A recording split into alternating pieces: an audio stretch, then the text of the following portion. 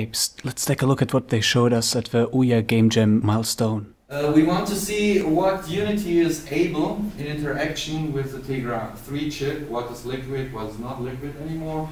But as nice as this picture looks, we won't be able to give you this kind of feeling in the game, because this planet got 41 million polygons. Planting them, growing them, harvesting them, and you are able to sell them or just process them. We implemented the basic plant growth. So it's growing to a sapling, then to a full plant, then it gets the blossom, I think. We are free, and we have like 2 outsourcers.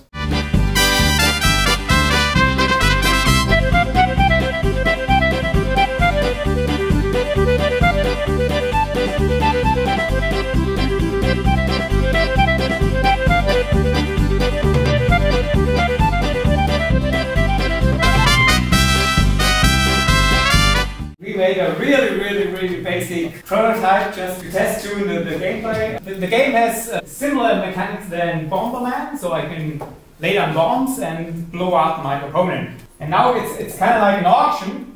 If she thinks she can collect more than 3, she will press her button. Now let's go. You can put down bombs and blow up stuff. This is the first one of the mini games. It's basically all the players run around an arena with walls and they shoot discs at each other. King of the Hill, and for each capture generator, the main part CPU is like charge. There's 3 power-ups. There's a laser, there's a mine, and there's a shield. Basically, each power-up is weak against another power-up. We haven't quite figured out the mechanics, but it should be fun.